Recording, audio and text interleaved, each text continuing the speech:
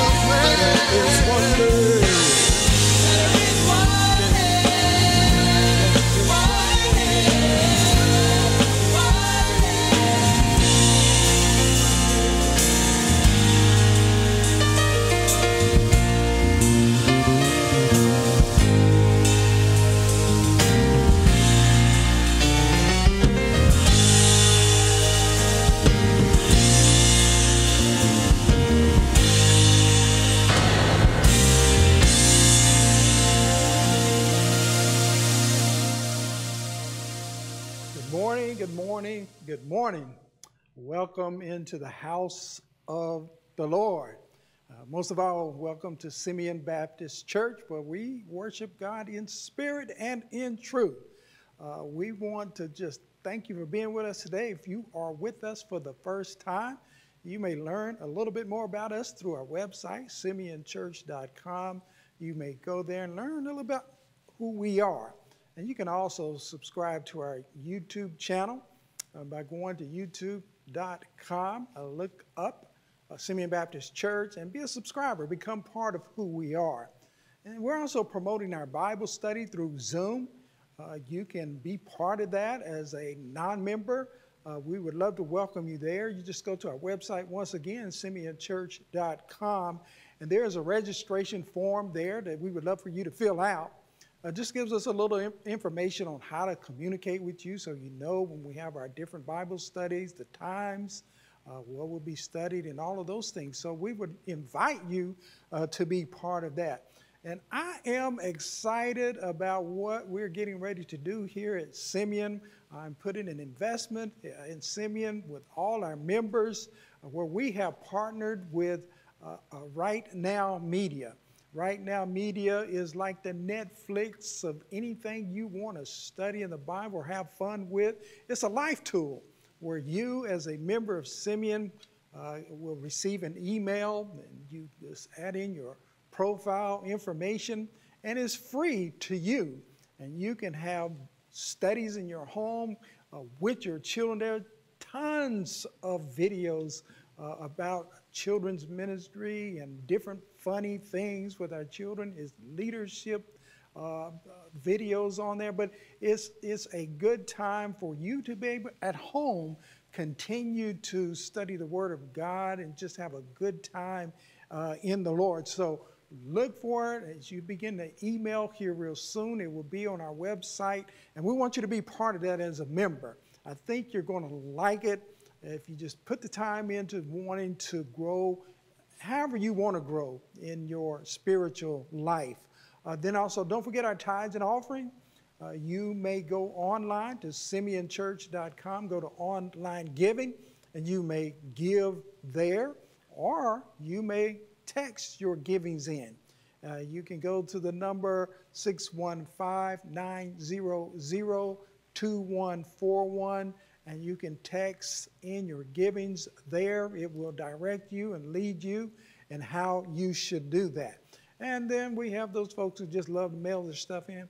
You can also mail in your tithes and offerings. Be sure to do that, because we are always in need of still doing ministry, even though we're outside the church, and still there are operation expenses and things to be paid. But most of all, you're giving to the Lord. You're giving your best by sacrificing what you have to give to the Lord. Especially in this time of COVID-19, there are many churches that need to continue their financial giving. So make sure that you do that.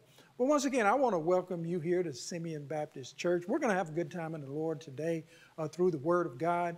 But at this time, we're going to have our praise and worship team come and continue in song. And you just, from wherever you are, just enjoy praising God through song and giving Him your worship.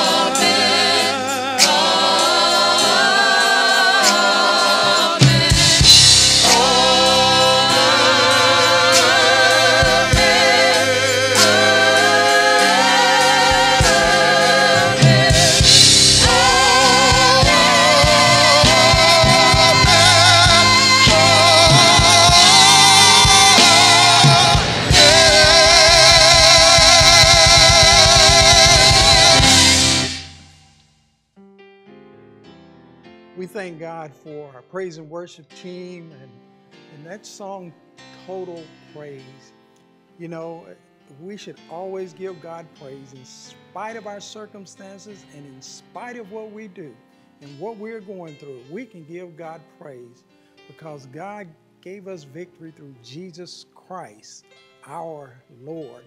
You know, as I was thinking about the message today, I was thinking about faith and how faith gives us victory. And that's what I entitled the message today was Faith is the Victory.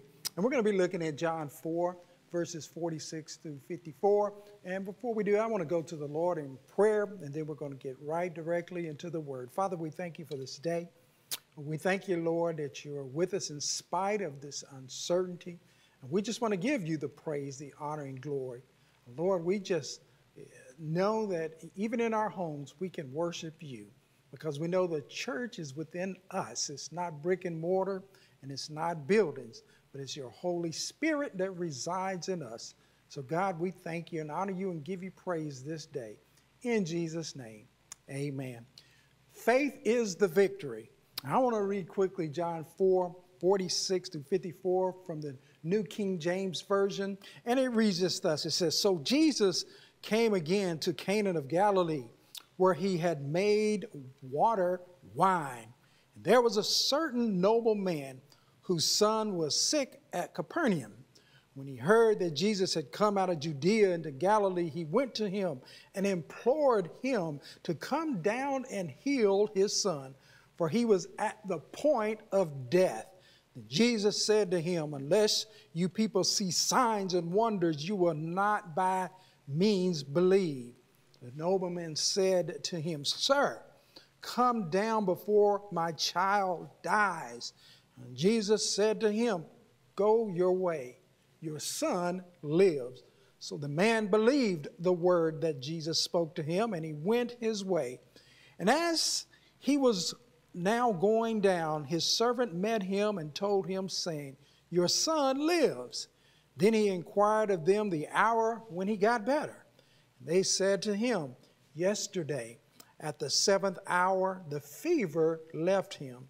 So the father knew that it was the same hour in which Jesus said to him, Your son lives.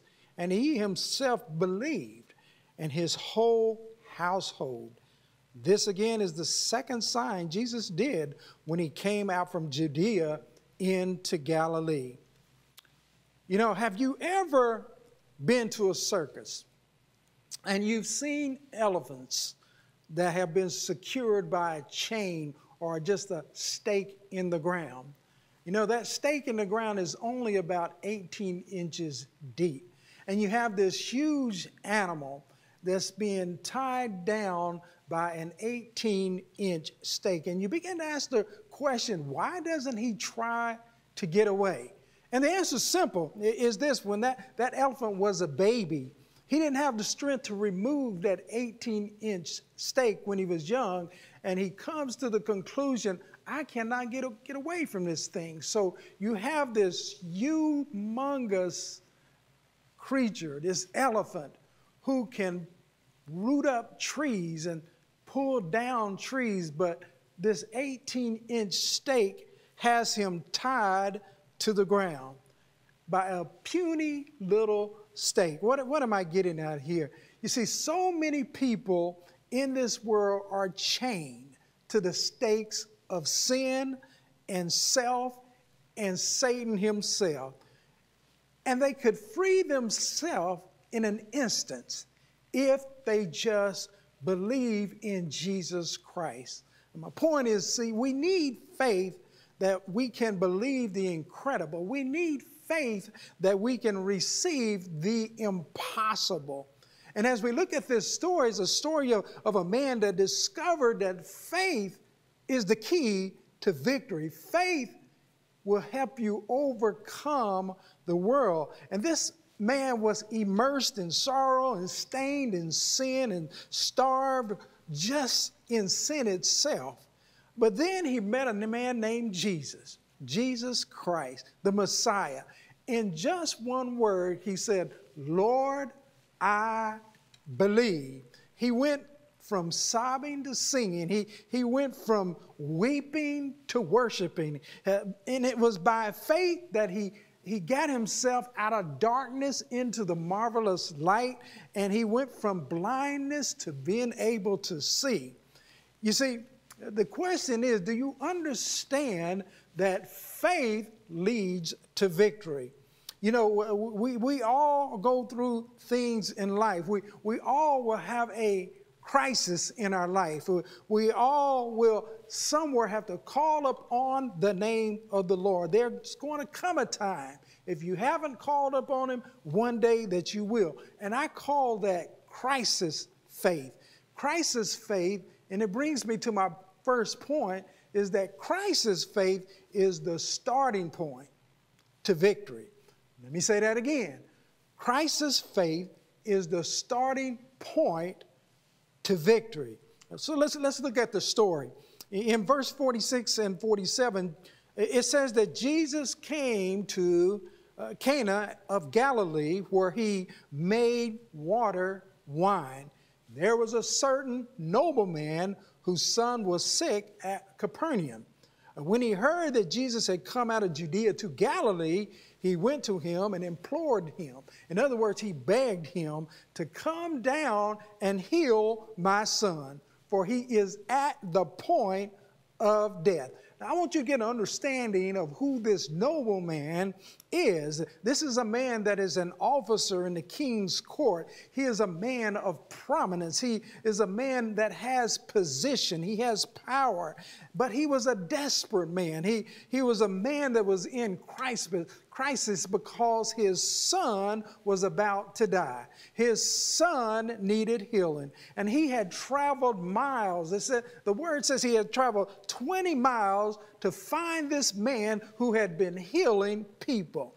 You see, this is an emergency room type faith. He was in a crisis. Sometimes we have emergency room type things that happen in our lives where we just get up and we go because it's emergency.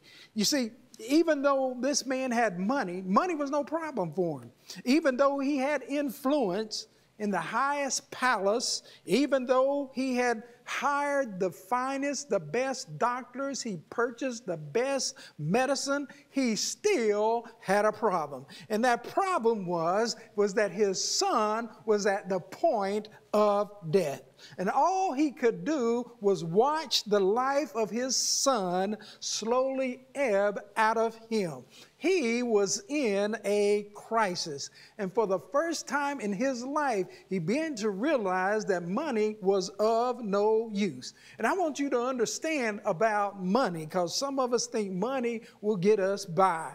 But money can keep poverty from your door, but it can't keep problems out of your life. It only takes one visit to the doctor, and you'll learn immediately just how little money needs. And this nobleman, he learned that there are some things that money cannot buy. You see, money might buy you a degree, but it cannot buy you wisdom. Money can buy you people, but it cannot buy you friendship. Money can buy you influence, but it cannot buy you respect. Money can buy you a house, but it can't really buy you a peaceful home. Money can buy you pleasure, but it cannot buy you peace. You see, money can take you everywhere except to heaven. And it can buy you almost anything except eternal life. You see, this man had a crisis, and he had crisis faith, and he had to cry out to the one that could heal his son.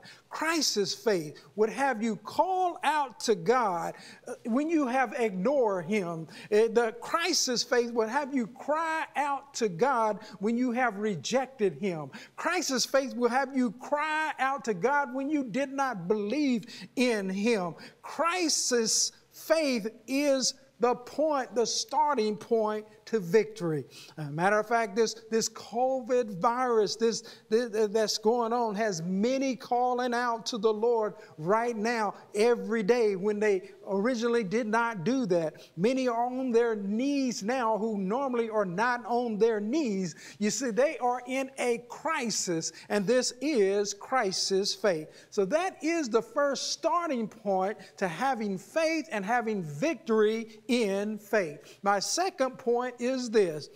First is crisis faith is the starting point to victory, but troubles and trials will bring you to Jesus. What am I talking about? I want you to see that it was trouble and trials that brought this man to Jesus. It was a dying son that brought him to a divine Savior. Do you realize that if this man had not known grief, he would never have known grace? If he had not ever experienced tragedy, he might never have experienced triumph. So often when troubles come our way, we get upset, we get bitter with God. Matter of fact, we get mad at God and we ask God that question: why did God give me all these troubles in my life? Did you not know that sometimes trouble is brought into your life so that trouble might bring you to Jesus? I hope you got that. You see, sometimes trouble in life will bring you to God. Well, I want to make a strong statement here about troubles and tragedies that inevitably come into our lives. And I pray that you understand this. You see, when you are lost and you don't know the Savior, anything that drives you to Jesus is a blessing. Let me say that again. When you are lost, when you don't know the Lord as your Savior, sometimes trouble will drive you to Jesus, and that is your blessing. You know, whether it's cancer, whether it's a premature death of a child, whether it's the loss of a job, whether it's the desertion of a spouse, anything that drives you to Jesus is a blessing. You see, if this man had not been in danger of losing his son, he most likely would have lost his soul. He most likely would have ended up in Hades or ended up in hell. So crisis faith is the starting point to victory. Troubles and trials will bring you to Jesus. But my third point is faith comes by having the right motive. Faith comes by having the right motive. See, this father comes to Jesus and literally begs him to come to his home and heal his son. And that seems to be a normal request. At least I would probably ask that. Jesus, would you come to my house to heal my son? But yet Jesus gives him a very interesting response. Jesus says to him, he says, unless you people see signs and wonders, you will by no means believe. The nobleman said to him, Sir, come down before my son dies. Now, Jesus wasn't just talking to this man. I want you to know that term you is plural. Jesus was talking to the crowd that was standing around. You see, when there is action and where there is action, there is always a crowd. They were looking for miracles. They were sign seekers. They weren't interested in God's kingdom. They were not interested in repenting of their sins. They were not interested in salvation. They were interested in what Jesus could do. They were interested in signs. They were interested in miracles. They didn't really care about worship. They just wanted to see miracles. They wanted to see wonders. Their motives were off base. Their motives were off target. Did you know that that's what the world is made up of? Full of people like that today? I believe I can announce in the church that we're going to have miracle healings here today, and the church would be full. Just like those ones on TV who have the handkerchiefs, I have healing handkerchiefs. If you come in church today, you'll be healed, and the church would be full. I could say we're going to handle some snakes today. They would be all up in this place everywhere. They would just come for the show. Wrong motives. And that's when people show up for wrong motives. And that's the very same people that would not cross the street to hear someone preach the word of God in the power of the Holy Spirit and to see people saved and to get right with God. Oh no, they wouldn't go there if someone is preaching the word of God, when someone is speaking truth to save your soul. Oh, they don't want to hear that, but you give them a show. You give them a miracle, and they will show up. You see, they have never learned that the miracles of grace are far greater than worldly miracles. And the question is, are you a sign seeker? Or do you just come to church just to see miracles done or hearing somebody's testimony of what God has done for them, but not truly come with a repentant heart and a repentant spirit? Let me give you an illustration. Now, if a man had a serious accident and he only had a few minutes to live, and now suppose you had the ability to heal him at that point. And after you healed him, he would live a life but would eventually die and go to hell. Or let us look at it a little different. Or suppose you could, in the last moment of the man's life, save his soul by having him acknowledge who his Lord and Savior is, but he died. Which would be better?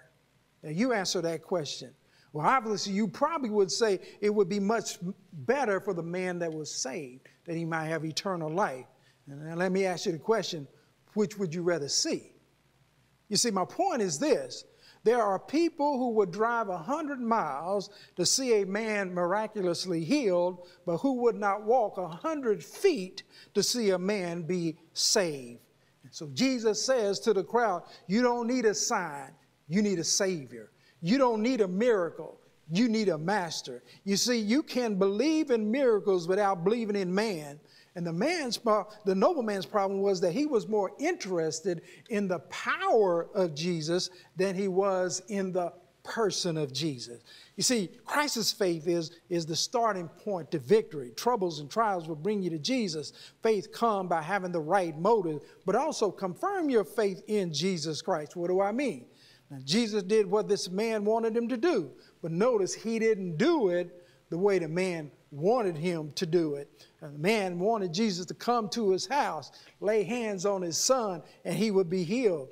He eventually thought that Jesus was going to get within healing range. But you got to understand that distance for Jesus does not make any difference, because he has unlimited power in time and space. I couldn't help but think about the difference between this man's faith and remember the story about the faith of the centurion, who came to Jesus also because his son was sick. And Jesus refused to go to the nobleman's house, but he offered to go to the centurion's house. So the nobleman says to Jesus, come, heal my son. Jesus says, I won't come. But he says to the centurion, I will come and heal your son. But the centurion says, don't come. You can do it right where you are. Now, why would Jesus go with the centurion, but he would not go with the nobleman? Well, here's my thought on that. Jesus was more interested in the nobleman's faith than he was with his son's sickness. I want you to get that Jesus was more interested in the man's faith than he was in his son, because Jesus could heal his son anytime. But without faith, the nobleman's life would be lost. You see, what am I saying? God is more concerned with your faith than he is with your finances. God is more concerned with your faith than he is with your fitness. God is more concerned with your faith than he is with your fortune. You see, you can be in the greatest shape in the world. You can have more money than money can have for you. You can have a beautiful family. You can live in a castle. You can drive 10 Mercedes-Benz. You can be CEO. But without faith, you will never please God. This man was harping on Jesus' healing. Jesus was focusing on the man's faith. It's crisis. Faith is the starting point. Troubles and trials will bring you to Jesus. Faith comes by having the right motive. Confirm your faith in Christ. But another point, declare your faith in God. Declare your faith in God. Jesus said to him, go your way. Your son lives.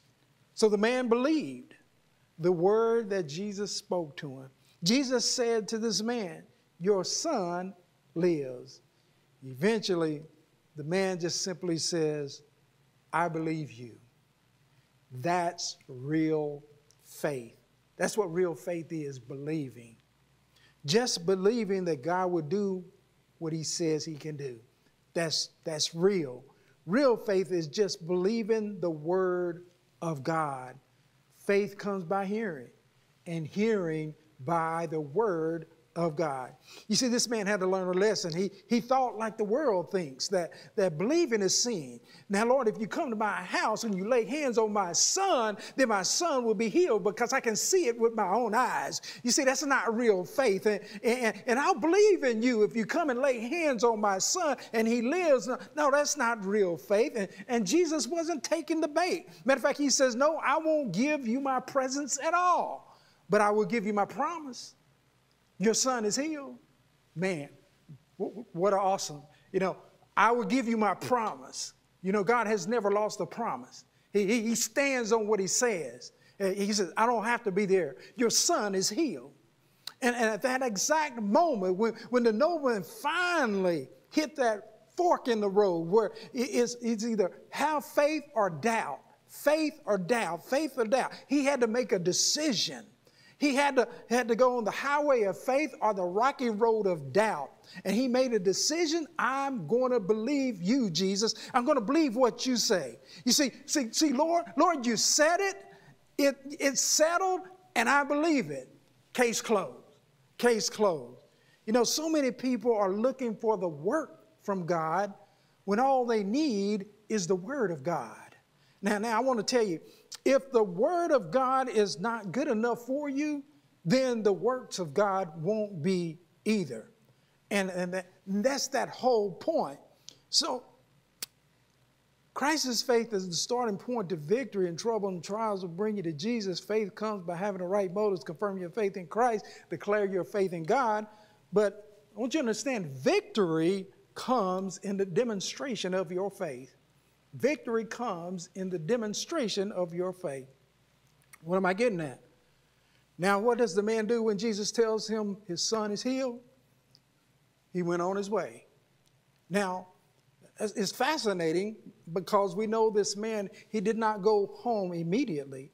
And as we can see, even though it says his son lives, he went a different direction. Matter of fact, it says he stayed in Canaan for a time because he believed. He knew his son was healed. I don't know why he went to Canaan, whether it was for business, visiting friends, or whatever. But I can just picture this man walking around town, seeing some friends, and they come up here to him saying, "What are you doing here? I heard your son has died." And I can see him saying, "Oh, no, not at all. He hasn't died. He hasn't died. No. Have you?" And I can see them saying, "You need to get home. Your son is about to die." "No, my son lives." "Well, how do you know your son is alive? How do you know your son is healed?" And I can see the man saying, "Because Jesus told me. Jesus told me he was healed." Real faith. Faith is the victory. A demonstration of his faith is showing that to the world. Oh, my son lives. Why? Because Jesus said he lives. I can hear someone says, well, you don't think you ought to go home and check? And I could see him saying, do you think I need to get up in the morning to check to see if the sun is rising from the east? Real faith. That's faith. And I know some of you are probably saying to yourself, I can never have that type of faith. Well, let's look at this scenario. When we get sick and go to a doctor who will tell us we have a disease we can't spell, he'll write out a prescription that we can't read, give us a medicine that we can't pronounce, take it to a druggist that we don't know, and we'll go home and take it and expect to feel better in the morning. Now, if you have that kind of faith in a doctor and a druggist, how much more should you have faith in the Son of God, the Son of Man, the Messiah, the Savior, the Redeemer, in Jesus Christ? And that's the wonderful thing, is that we can trust God in what he says. And we can trust man. Certainly we can trust God who created man. Let me conclude this, and so we can get out of here. Now, through all of this story, we find a sinner in the nobleman who became a saint. Let me say this, 9 out of 10 Americans say they believe that Jesus is the Son of God, but only 3 out of 10 Americans have received him as Lord and Savior. See, in the Bible, there are plenty of levels of faith. In fact, in verse 50, it says this man had basically a satisfied faith, and now he has saving faith.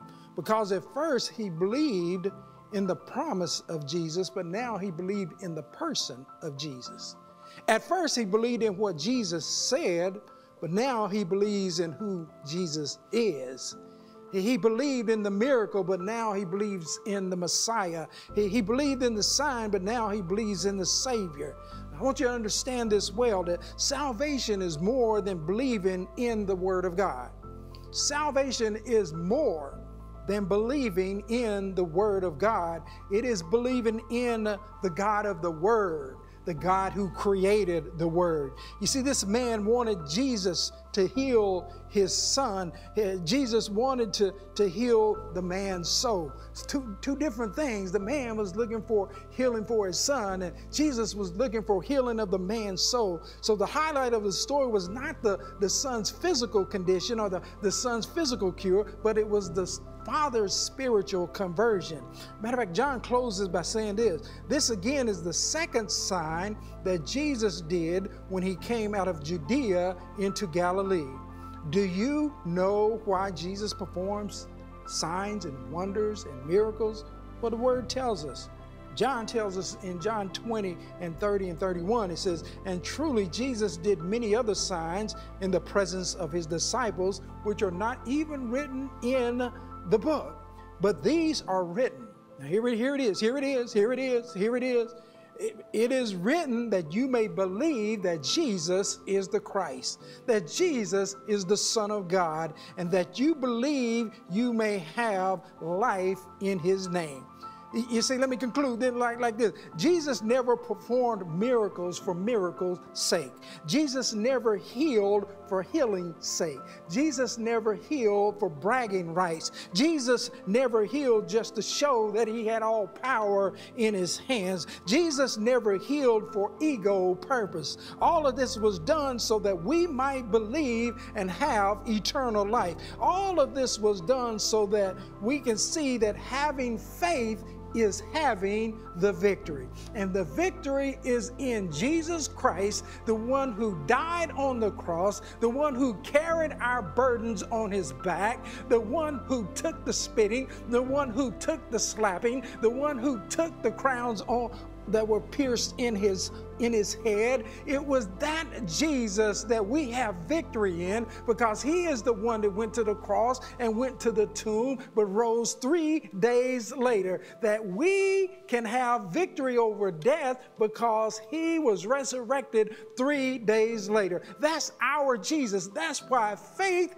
is the victory. And the question for you, do you have faith? Do you believe there is victory in believing who Jesus is? And if that's the case, thank you. You are a believer. You have true and real faith. Let us pray. Father, we thank you for your word. We thank you for the victory that we have in Jesus Christ. We know that faith is our victory because it is our hope in you. And Lord, there may be someone out there that does not know you and needs to receive you as Lord and Savior. God, we pray that you would touch their heart to believe, to come to you, to seek you, that they may have life and life eternally. Father, we thank you for the word today, and we praise you in Jesus' name. Amen. You know, there may be somebody out there today that does not know the Lord, has never given their heart and life to Jesus Christ. We want to give you the opportunity to do so. We don't want the devil stealing your joy, because that's why he comes, to kill, steal, and destroy. When Romans 3:23 tells us that for all have sinned and fallen short of the glory of God, and the wages of sin is death, but the gift of God is eternal life in Jesus Christ. You know, it's amazing that Jesus demonstrated his love for us. And while we were yet sinners, Christ died for us. And Christ died for our sins according to the scriptures. And he was buried and was raised from the dead 3 days later, according to the scripture. Jesus said, I am the way, the truth, and the life. No one comes to the Father except by me. The Bible says that if we confess our sins to him, that he is faithful and just to forgive us our sins. You know, for with the heart you believe and are justified, and it's with your mouth that you confess and are saved. And there may be someone out there today that may need to just get on your knees, lift your hands to the Lord, and just surrender to him. You know, Jesus died for purpose. He died for you and for me. And he wants us to have companionship with him in eternal life in heaven. So if you were there today and you would like to give your heart and life to Jesus Christ, there's a number I would like you to call into. The number is 615-549-5924. 615-549-5924. Call into that number. We'll have folks there that will receive your call and get back with you. I think the most beautiful thing in the world is to see an unbeliever accept Jesus Christ as their Lord and Savior, and to get involved with the church, get involved with other believers, that they can share with you how God changed their life. So if you would like to do that, I'm going to pray quickly, and if you just repeat after me, following that, you are a child of God. So pray with me right now. Father in heaven, I am a sinner. I ask that you forgive me of my sin. I repent and turn to you. I believe that Jesus died on the cross for my sins, but I also believe that he was raised from the dead by his Father. Father, please accept me as your child. I ask the Holy Spirit to come into my life. Oh Lord, just thank you for accepting my prayer. I just want to be a follower of you. So thank you, Father, for just the chance to be a child of God. In Jesus' name, amen. Amen. You know, as we have this time of invitation, the choir was going to sing a song, our praise and worship team. And once again, if you accepted Jesus as Lord and Savior, call in to this number, 615-549-5924. And if you have a prayer request, you can also call in to that number. I praise God for the word today, because we have victory because of our faith. Faith is the victory.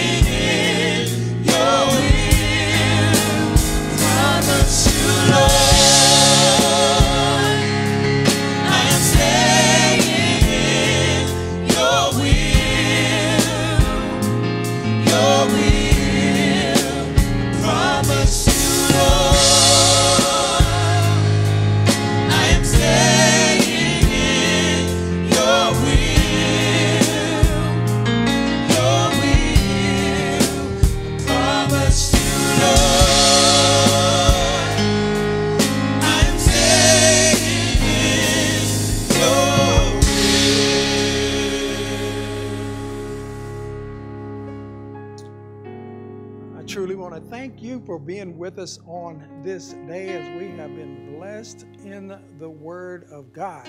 And you truly can have faith and you can have victory, because faith is the victory. Faith is what we all have. God has given that to us, just believing in who He is. So there is victory in just having faith. Thank you once again for being with us on this day. And we just want to leave as we normally do, as we sing, I Have a Hope, because we have a hope in Jesus Christ. And that's part of your faith and belief in Him, that He is our hope and He is our victory. Come on, praise and worship team, take us out.